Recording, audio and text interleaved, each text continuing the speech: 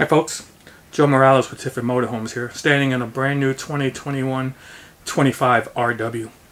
Let me be the first to welcome you to the life of roughing it smoothly. What we're going to go over in this video is we're going to go over a couple of features available with the house radio. Your house radio will play music in your awning speakers. It will also play music in a soundbar that's located towards the rear of your coach above your television. For the first part of this demonstration, we're going to put the radio on and we're going to hear the music coming out of the awning. And the second part is we'll be going back towards the soundbar and we're going to show you the music coming out from the radio through the soundbar.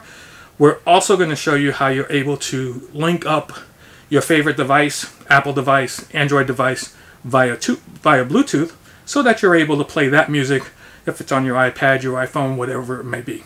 So for the first part of this, what we're going to do is we're going to remove protective cover. At the top here is a red button. I'm going to hit that on. You'll see the word welcome when you turn it on. The radio will automatically tune back to the station that it was at when it was turned off. So we already have music coming out of the awning. I'm going to turn the volume up just a couple of notches here. Volume buttons are here along with several other function buttons above it. I'm going to open the door. And you can hear the music that's coming out of the awning speakers.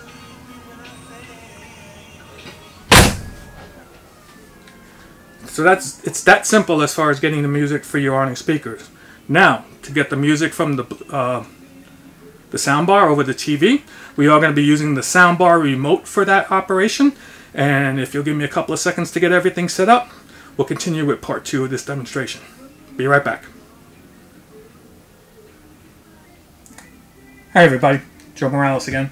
Welcome to part 2 about the operations for the house radio located inside the 25 RW. Now what we're going to do is we're going to run the house radio to the soundbar. Then after that, we're going to link it up to a Bluetooth device. So, first thing you're going to do, you're going to take the soundbar remote, turn it on. You'll see that the soundbar has blinking white lights, and we'll go to a single light in the middle. The color of that light depends on what function you're in. Now, for the radio portion, we want to be in the port in button. That is the second button located on the right, second button down. So we're going to hit the port in button. The lights will flash. Now, we're just going to hit the volume.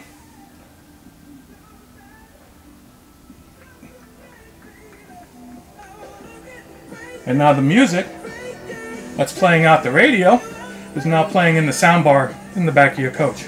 It's really that simple. Again, volume buttons are in the middle. You got the up and down volume button.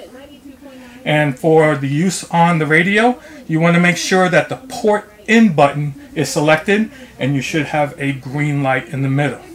Now, I'm going to lower the volume all the way. And what we're going to do next is we're going to link up the soundbar to my Android, to my iPhone. So what we're going to do is the third button down is a Bluetooth button. We're going to hit that button until you see a flashing blue button on the soundbar. Once you see that, you'll see on your device available is an LG SK1. That's your soundbar. I'm going to select it, and I've paired it with my phone, and it is now connected.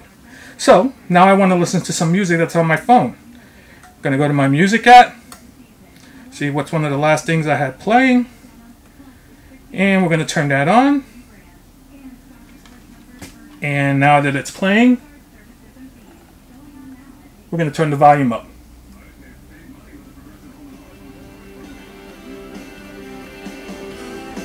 Now the soundbar is playing the music from my iPhone.